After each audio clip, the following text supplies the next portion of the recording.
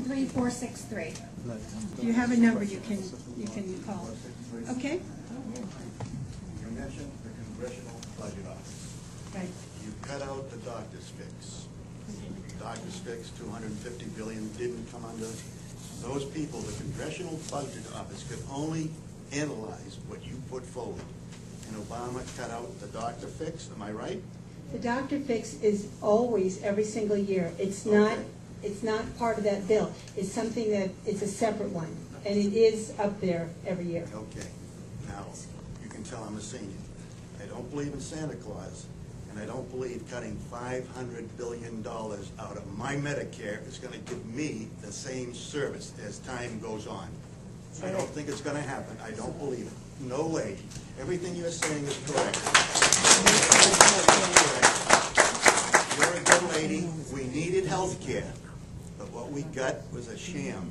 It's a sham. When it all comes out. Now, Waxman is calling AT&T, Caterpillar to Congress. Why is he calling them? Because they came out and said, it's going to cost us $1 billion. We're going to have to let go of people. And Waxman's going to criticize these people. He's going to tell them to shut up. This is not the American way. This is not the American way. When you put the strong arm on people to vote for this bill, I mean, you know the corruption that was going on. The Louisiana fix, the Nebraska fix, Dodge Hospital, all these things. I mean, it goes on and on. What happened? If this health care bill was so good, and you've pointed out all the good things, and I'm all for them, it should have been done in steps, and the people would have had more confidence in it. But Obama stuck it to us. And I had it. Yes, sir.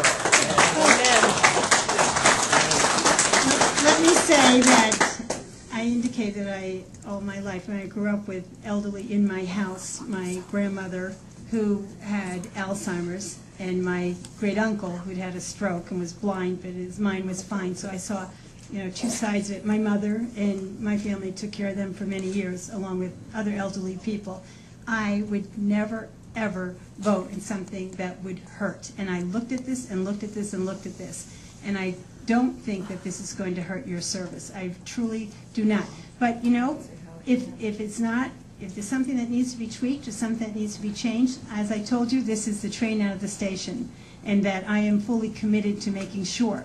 I was one of the ones that worked very hard on that, closing that donut hole, and was there, when we announced it. I mean, it's been my baby to close the donut hole.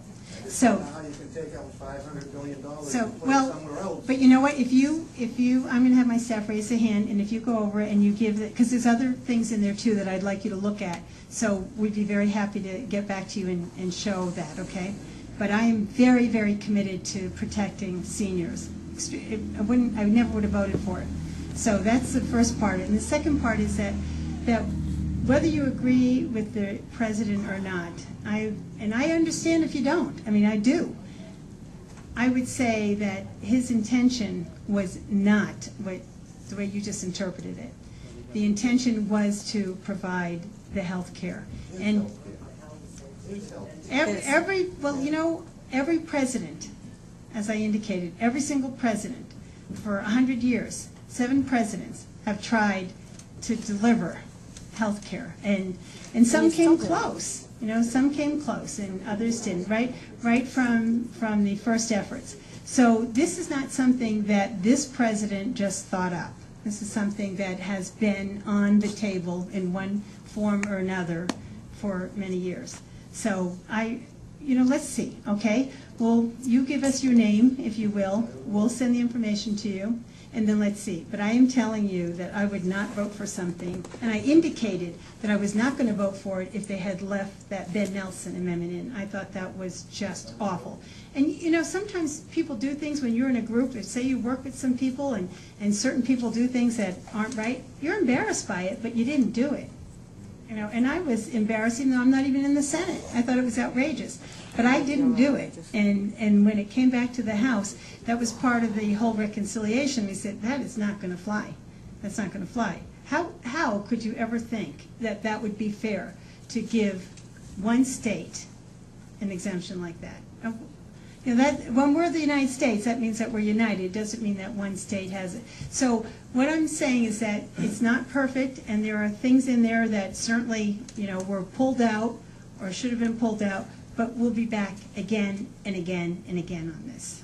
So, and in the meantime, you know, I am pledged to watch out for senior citizens.